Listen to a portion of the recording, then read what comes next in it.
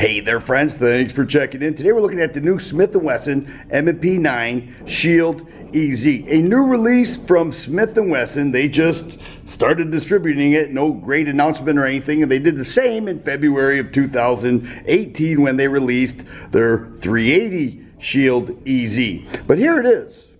It mimics very much the same model features and so forth with the 380, except this is in 9mm and it's a little bit heavier. Both have a 3.675 inch barrel. Both have magazines that carry 8 rounds.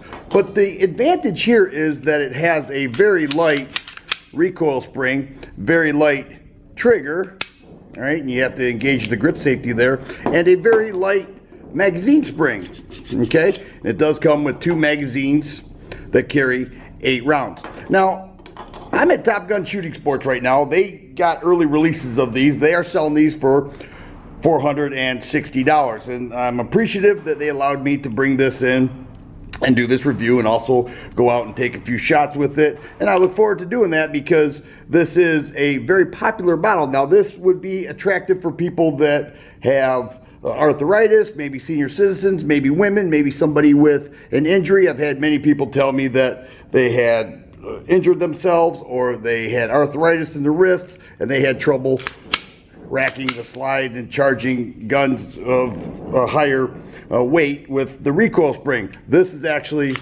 very light, hence the EZ. Now let's roll through some of the features and we'll check it out here because this also has the grip safety. One of the things that you can't really tell, but this is actually a hammered fire gun, and it has an internal hammer that is in there. You wouldn't know that because it looks like your standard striker fire gun, but it's not. It has a hammer, and this is the thumb safety model, all right? So they make another one without the thumb safety. This is the thumb safety right there, and you can see that it is ambidextrous, all right, on both sides. Another thing is that it's the 2.0 model, so it has some of the 2.0 characteristics, which is the gritty grip, all right, which does offer 3 fingers, by the way, especially if I put that mag in there. 3-finger contact on the grip. You can see that it does have those scales down there. I really don't consider those front serrations. You know, I wish they would go all the way up the slide so they could actually serve as front serrations, but that's part of the M&P line. It does have a steel insert right there, which I think prevents the gun from charging when a loaded magazine is slammed in there, and a pick rail for the accessories. The 3 dot sights, all right, they're actually large dots. All right, quite large dots. The first time I checked this out, I was like, whoa, those are some large dots there. So they pick up quite easily. And the rear sight is adjustable. Pinned in front sight. And a loaded chamber indicator bar right there that pops up when the gun has been charged. And another thing, the magazine spring weight is pretty light too. All right, it does have these tabs here that you could pull the follower down, and both of these are identical. All right, but the trigger is one of the things that a lot of people like. They liked it on the 380 model, and they're gonna like it here too. Once again, you have to engage the grip safety and the trigger weight. I measured the 380 model right at 4.5 pounds, and I think this is right around the same. And you can see there is a short reset right there. So you have a light trigger, you have a light recoil spring, and you have light magazines. It breaks down the same way as other M&P models, all right? We just move this lever down, release, no reason to pull the trigger, and off comes the slide from the frame. Polymer frame, very light.